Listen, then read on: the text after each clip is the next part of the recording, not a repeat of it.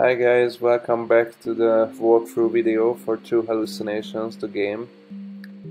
I actually did the first part of the walkthrough a few months ago, but it's only now that I am gonna continue it, so sorry about that, but I hope you checked out the game, or you will check out the game.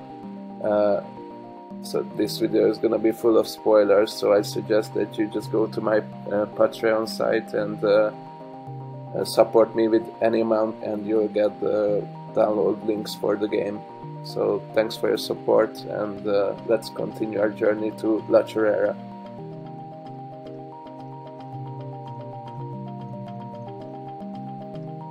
As we strode along the white path, or trocha, I felt my spirits rise. At last we had put all the encumbering obstacles behind us. Only Solo remained to plague me. I decided I was going to have to burst his bubble. Relations inside our group were becoming too odd. Solo was doing things. I finally came to understand that he was probably going to kill me and was most likely completely deranged. I recalled John Wayne's observation that a man's gotta do what a man's gotta do. At this thought, I seized the moment and stopped on the trail and observed out loud that Solo was the world's most outrageous jackass. In other words, I just pitched the shit straight into the fan. For a moment it looked like we were going to punch each other out right there. Vanessa began yelling and shoving. Vitoto bearers were standing around open-mouthed. The incident ended as a standoff, but as the day wore on, Solo decided to turn back. He had no money, and he was in a terrific pain because of an abscessed tooth. There was no reason for him to be there. While camping, Solo came to me and explained that he did not have enough money to get back upriver. He offered me a kilo of his own crop, and I jumped at the chance to pay him $100. When we broke camp, he was already gone.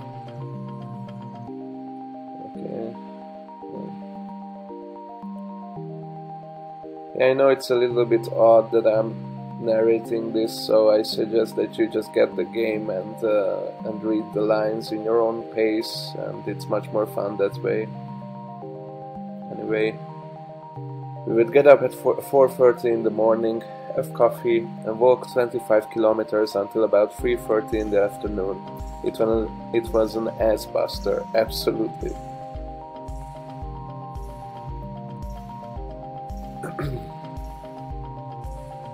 Well, you can try this bridge, but you can't cross it.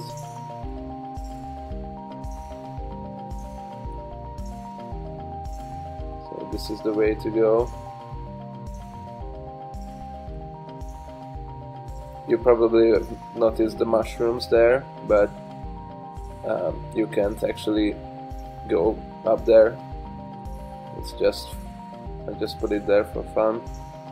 Well, there's a mushroom, but it doesn't look right. Doesn't look like one you should eat. That's not the kind of mushroom we're looking for.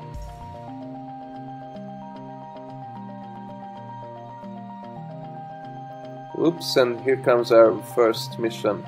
A blue morpho butterfly. I must catch it. So at this point you get a butterfly net. Yeah, sorry about that, I had to restart. For some reason there was no sound for when I used the butterfly net.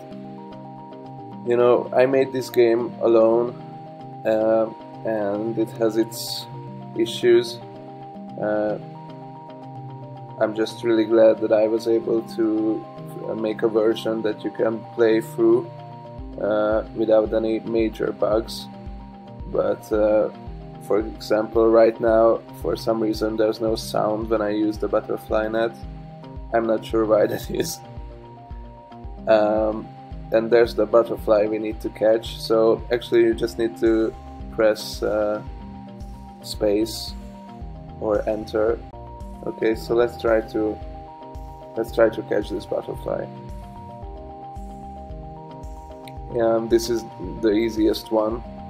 Later in the game, it's gonna become much more difficult. Okay, so we got one butterfly. And there are some mushrooms there as well. Still not the kind of mushroom we're looking for. Okay, so let's continue. And here we are. Finally, we arrived. La Chorrera is a paradisiacal place. You push very hard and suddenly you are there. There are no stinging or biting insects. In the evening, mist drifts across a large pasture, creating a beautiful pastoral scene. There is the mission, the foam-flecked lake below, jungle surrounding, and much to my surprise, white cattle. So you can see there are some Indians here. You can talk to them. Welcome to La Chorrera. Behave yourselves. Let's go inside.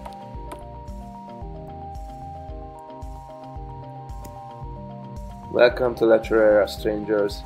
You can hang your hammocks in the farthest house in the village, near the pastures. Don't cause any trouble. That shouldn't be a problem. Okay, so you can't actually go forward before checking the cattle, which is this way.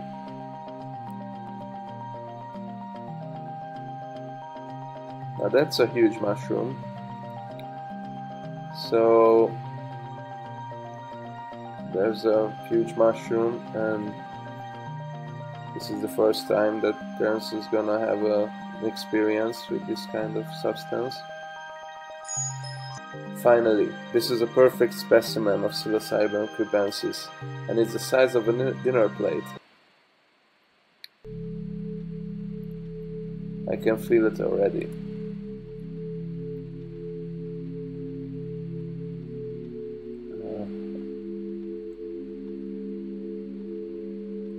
I can't walk into the town like this.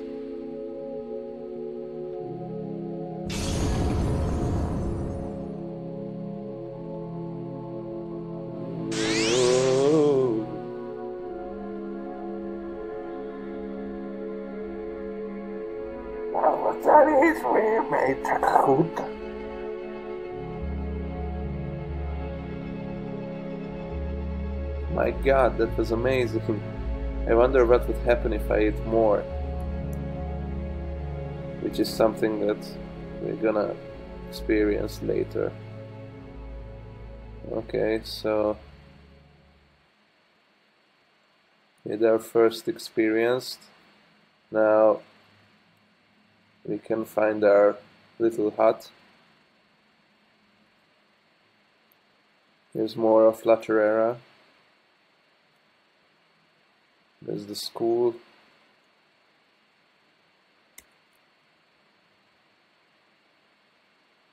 There's also an Indian. He has a radio.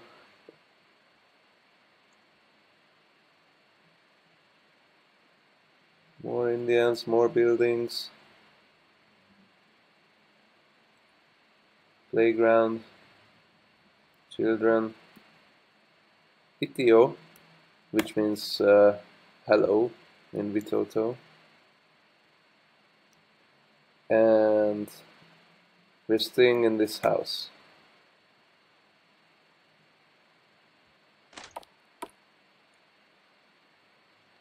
How cozy. Well, we won't be inside too much anyway. Okay, so do you notice there's I Ching coins? I placed I Ching coins, I think, in 3 different places throughout the game. It's always operating in the same way. You think about a question and then you throw it. So, okay, so let's throw the I Ching. My question is if it makes sense that I do these videos, or is there any point to making these videos? And my hexagram is Chiem, obstruction. Obstruction. The southwest furthers. The northeast does not further. It furthers one to see the great man. Perseverance brings good fortune. Water on the mountain. The image of obstruction. Thus the superior man turns his attention to himself and molds his character. In the course of trying to reach a goal or fulfill an ambition, temporary obstacles will invariably present themselves. This is not always a bad thing. A positive aspect of even the most difficult stumbling block is that it can cause a person to turn inward, gaining greater depth of character and self-knowledge. While the ignorant bemoan their fate and seek to blame their problems on others, the wise always look to see if the cause of the problem is within themselves. Well, I know that to be true. Okay, so there's a chest up there. Let's see what's inside. Cameras, formaldehyde, insect repellent, chloroquine, mosquito nets, hammocks, binoculars, tape recorders, granola, peanut butter, a copy of Finnegan's Wake, and dope. All the things one must have to go into the Amazon basin. Again, these are all straight from the book. And here are notebooks. I think this one is Terence's. In the pastures around us are dozens of mushrooms. After examining several, my brother concurred, pronounced them the same Stropharia cubensis we had found before, one of the largest, strongest, and certainly the most widely distributed of any of the known psilocybin-containing mushrooms. What to do? And this one is Dennis's notebook. Last night I again triggered the phenomenon after having eaten one mushroom and smoking grass. It was almost identical to the first experience. A lifting, pulsing wave of vocal buzzing, growing loud very quickly and picking up shock energy as it did so. Though I could have prolonged the sound beyond the brief burst, I did not, because of the energy. I am certain that soon it will become possible to trigger the sound completely without vitamins or other drugs. It is becoming easier to plug in on each time. I feel now that it is accessible at any time. Okay, so let's start to explore the surrounding area. So this is the way we came from, and as you can see there are plenty of paths to take, but I actually wrote the game so that you have to go in a chronological order. So this is where we start. Are we indeed now in some way camped on the edge of another dimension? Dave discovered Stropharia cubensis near the house we moved into. With great excitement, I agreed to gather 50 mushrooms. All day I was suffused with contentment. I knew only that the mushroom was the best hallucinogen I had ever had, and that it had a quality of aliveness I had never known before. It seemed to open doorways into places I had assumed would always be closed to me because of my insistence on analysis and realism.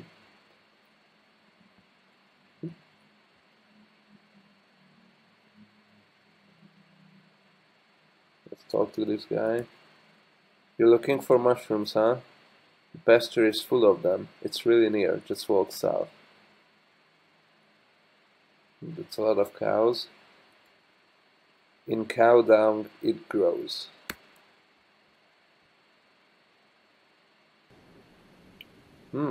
Okay, let's gather 50 mushrooms.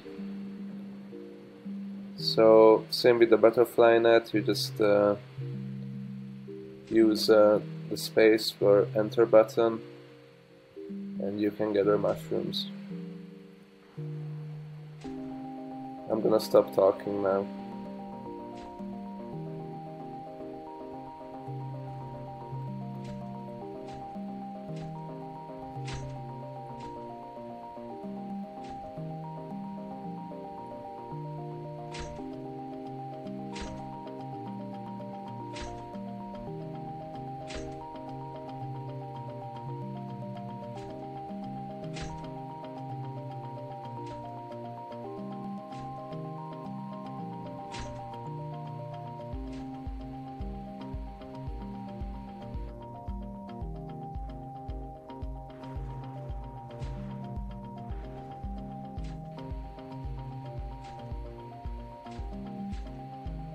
There's somewhere a huge amount of mushrooms in a small area.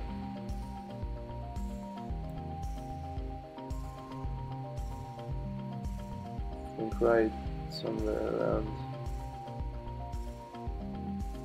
here, yeah. So it just occur.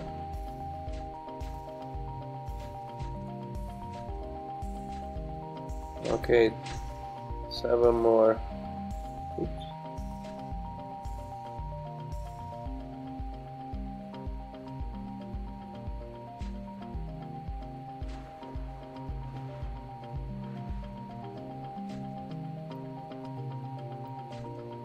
Okay, 1 more mushroom and we are gonna have the 50.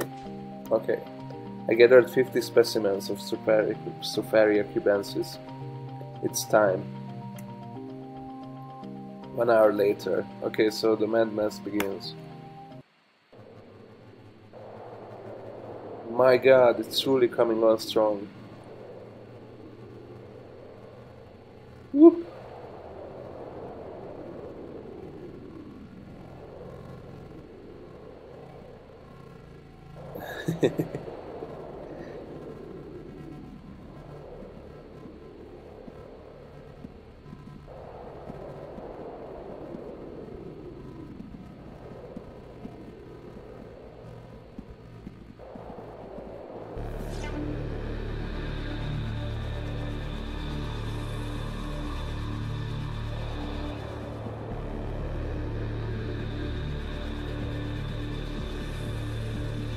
Yeah, sorry about the glitches.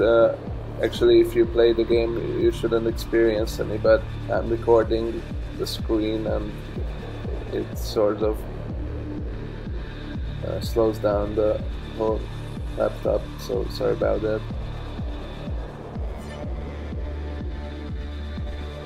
I'm just gonna keep walking, but you can, you know, if you play the game, you can stop anywhere and just explore the things, the experience.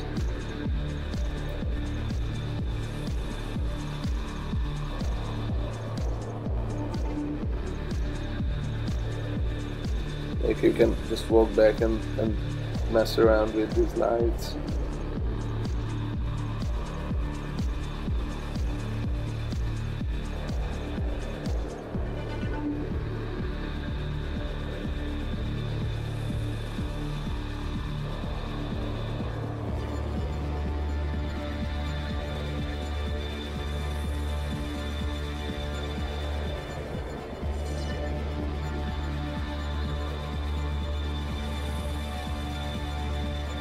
Some ghost mushrooms or something like that.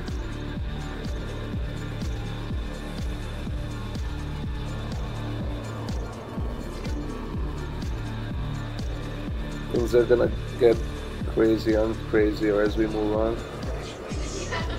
Killed by cow fart. Well, nobody said life wasn't fraught with peril, right? Or humor, yes.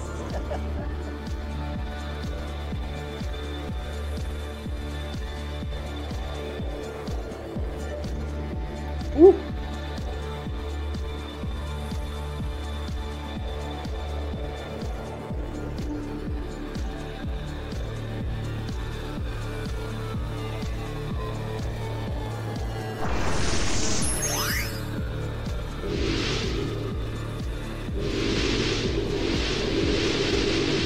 What is happening?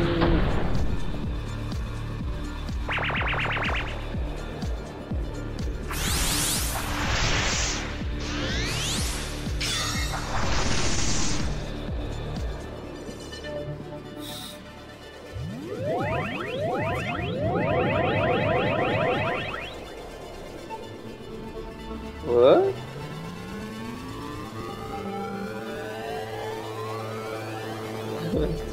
So this is where time sort of flows backwards or forwards, and we see a bunch of clones of all Terrans mixing with younger turns.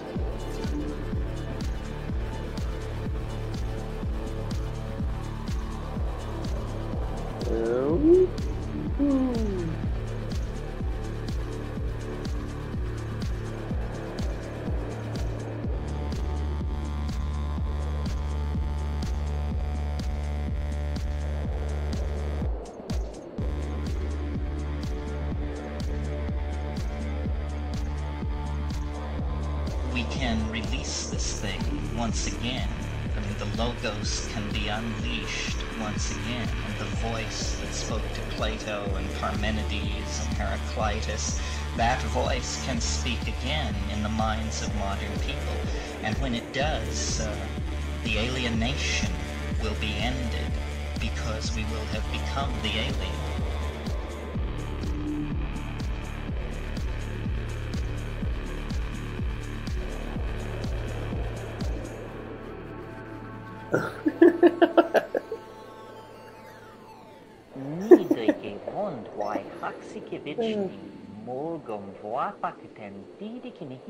You can see it's a really silly game at times, but I hope you can tell that I had a great time making this. Okay, now what's happening here?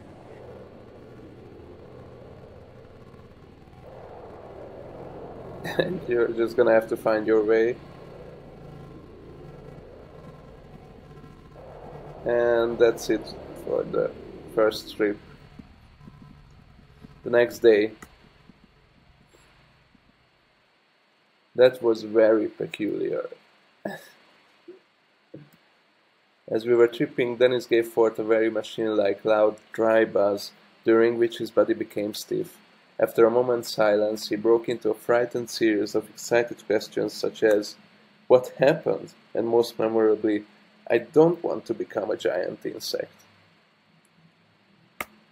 Then he said that there was a tremendous energy in the sound and that he had felt it like a physical force of some kind.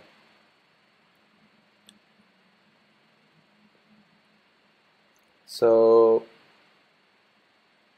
should we continue or should I stop now?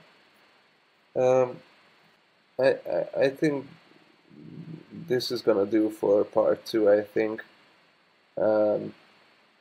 Let's pick up from here next time. I'm wondering if anybody is watching at this point, but thanks so much, and I hope you just get the game yourself and play it, because I don't think this is very entertaining this way. But thanks for watching my videos, and I hope you check out my new album on Spotify or Apple Music or wherever. Thanks for watching. Bye.